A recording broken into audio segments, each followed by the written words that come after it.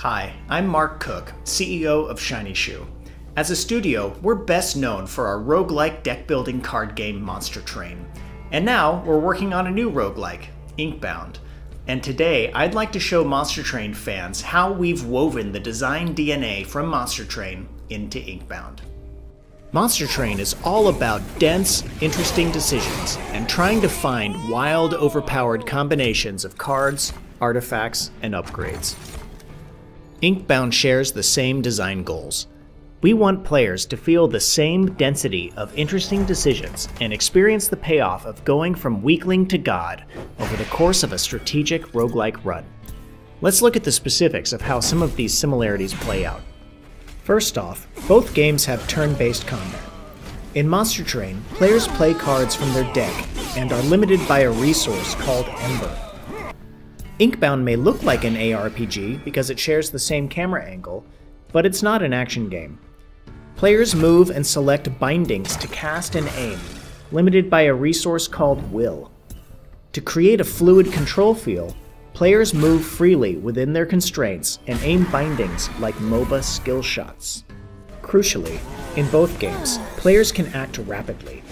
We always aim to respect the player's time and don't want to bog them down watching slow-paced, repetitive animations. You can go slow and think when you need to, and go fast when the decisions come easy.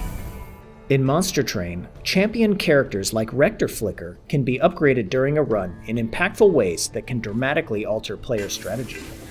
In Inkbound, players can ascend their bindings, significantly changing how they function. Like Monster Train, our goal is for the upgrade opportunities to offer a variety of different strategic options that can alter the course of your run. Players pick an artifact and a champion upgrade at the start of the run in Monster Train. Similarly, players pick a vestige item and an ability upgrade in Inkbound. In battles, players must consider the risk-reward of trying to earn coins by attacking the Collector. We've brought that into Inkbound, where players can optionally chase down a quilling pot to earn run currency.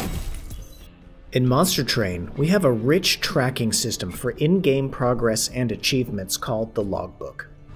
In Inkbound, we're doing the same, with a detailed logbook tracking progress across a variety of objectives, with many hours of challenging gameplay required to complete them all.